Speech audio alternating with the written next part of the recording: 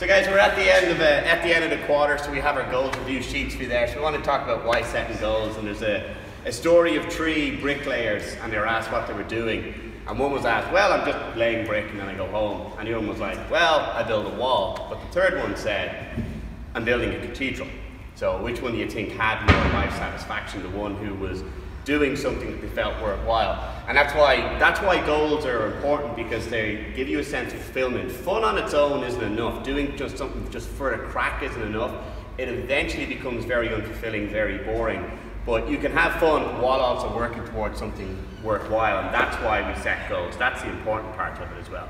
And to use another story, my rowing coach back in college said, you're either actively making the boat go faster or you're actively slowing the boat down. And that's true kind of with our CrossFit and in life in general. We're actively moving towards our goals and a better life, or we're actively dragging ourselves back down.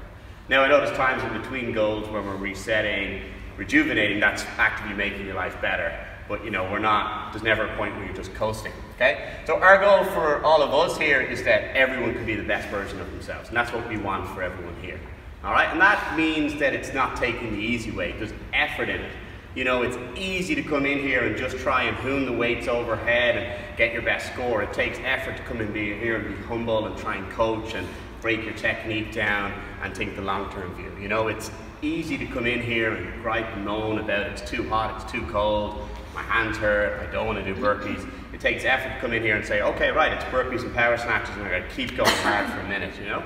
Ditto in the same respect that it's easy to come in here and be just focused all on your own shit, you know, and not say, right, I'm part of a team, how can I make other people's lives better, and that will come back to me as well. You know, it just takes constant effort.